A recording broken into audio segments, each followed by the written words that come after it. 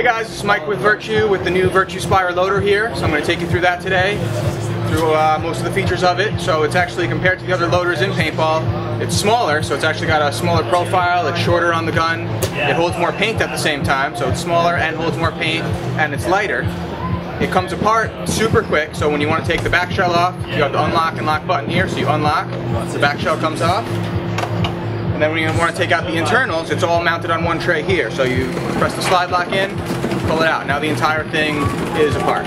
So if you ever need to clean it or anything, change the batteries, that's how quickly and easy it is to take the Spire apart.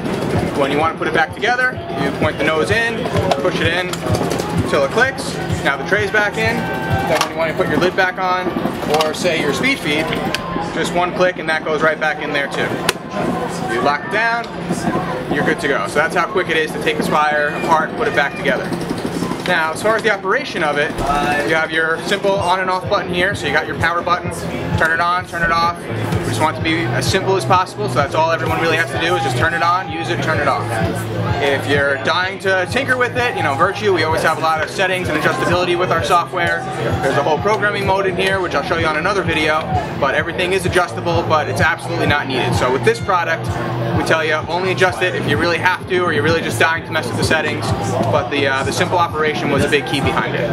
So now to show you how it works, I'm just going to take it apart again, kind of show you how the drive system works in here. So there's a couple things with it as to why it's never going to jam and why it's gentler on paint than everything else.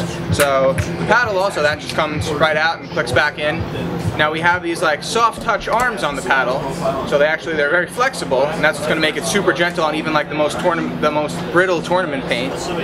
And then the drive, it's also spring loaded, if you can see that here. So it'll actually spin and push down and go underneath. So if ever there was a jam, it clears the jam before it impacts it at all. So we say like it'll never jam.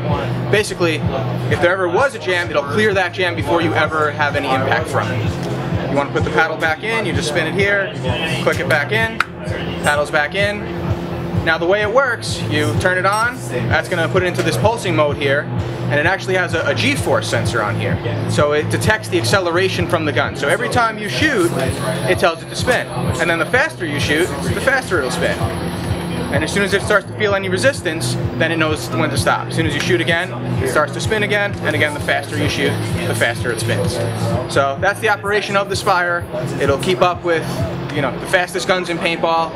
Anything you can, any tournament you're playing in, wherever the rules are, plenty fast enough, never gonna jam, light as can be, small as can be, holds more paint, switches back and forth between the lids and the speed feed in seconds. So again, one more time just to put it back together to show you that it's not just how quick you can take it apart, but also how quick and easy it is to put it back together. That's it, you're good to go. Thanks guys.